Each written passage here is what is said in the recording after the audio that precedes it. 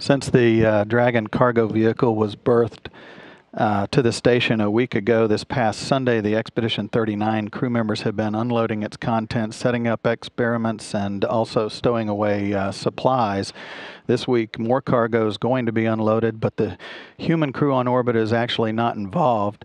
Canadarm2 will be used to remove payloads from Dragon's trunk and install them on the station, and the arm will be commanded by flight controllers actually here on the ground.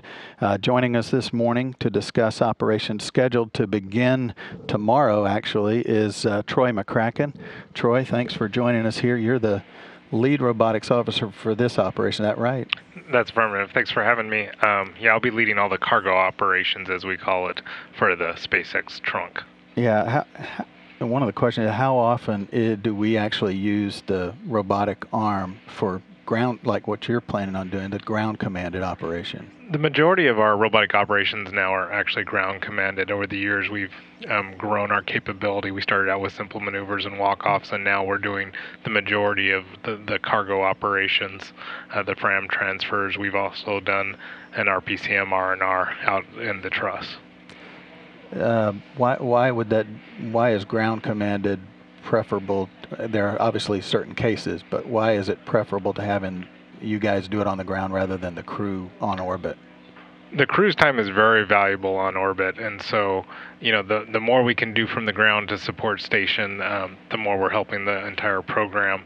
The SPDM operations are very complex. There's lots of different things you have to know and do, and the training that we'd have to provide the crew is also quite high. So early on, they kind of decided that they would back the crew training down on the SPDM and have them focus on the critical crew ops with the big arm, and that's really the track and capture events where we're capturing and releasing the visiting vehicles, where you have to have the crew member there, focus their training there, and then they also support the EVAs whenever there's one of the external crew members are outside and they're flying. Well, they can step into the arm and we can fly them around on the arm. Right. So when we're doing that, we definitely want to have a crew member on the sticks inside flying the arm. Right. So focusing on Dragon itself, obviously, and your operation that's scheduled this week, describe to us where these payloads are. They're on the external part, obviously. Describe where they are now and where they're headed. Okay, we have two payloads coming up in the trunk.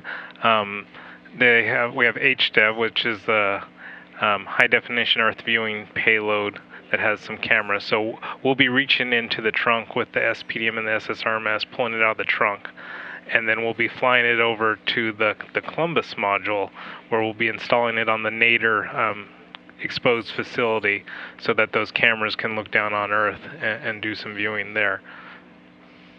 The next payload is OPALS. You also saw that in the trunk. We'll be pulling it out of the trunk, and this one's much more complicated. It has to go out on one of the ELCs on the end of the truss. So to provide power to it, we'll stow it on the SPDM itself. There's a EOTP platform on the SPDM where you can attach these FRAMs, and then we can provide power to them and keep them warm. So once we install it on the SPDM, we actually have to stow the SPDM on a lab, PDGF, stow it there, and then we walk off with the big arm over to the MT. Then we'll reach back and grab the SPDM and pull it off the lab. Mm-hmm. After we do that, then we'll translate the MT out to worksite 7, so farther outboard. And once we get out there, we'll install the OPALS on the final destination on ELC on the Nader side of the payload. Are there, obviously the transit paths, are there any problems with some of these transit paths in terms of training or where you're headed with these payloads?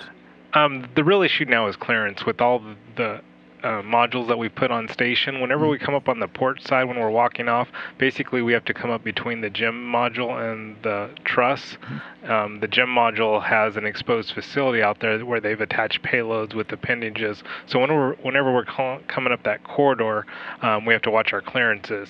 When we're just maneuvering the SSRMS, that's not really a big issue because it's pretty small, but when you start putting modules or the SPDM with its arms hanging off, right, you really have to coordinate where you go through. So when we're going through this corridor, we'll actually slow down. We'll have to change our payload file and go to slower rates as we go through that tightest clearance. And then once we get through it, we'll go back to our higher rates where we can move the arm at a faster speed. I know that I think it was late last week and maybe early this week, you guys have done obviously some preparatory work. The station has unique capabilities. Can you talk about the changes that you've made in terms of like its operating base for the preparations for your activities this week?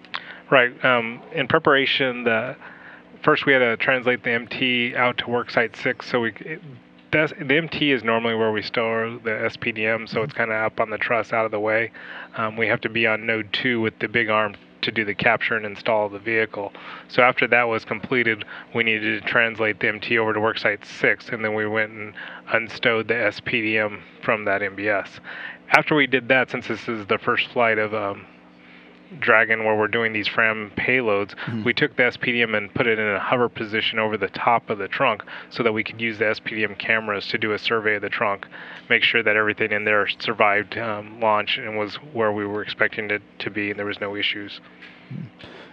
We actually just saw a live view of the robotic arms, the SPDM and Columbus, as we talked about earlier, and as we're talking about now, we're talking with Troy McCracken, who is a lead robotics officer. The Robo console is right here in Mission Control. In fact, Troy's been on console for quite a bit in preparation for these activities.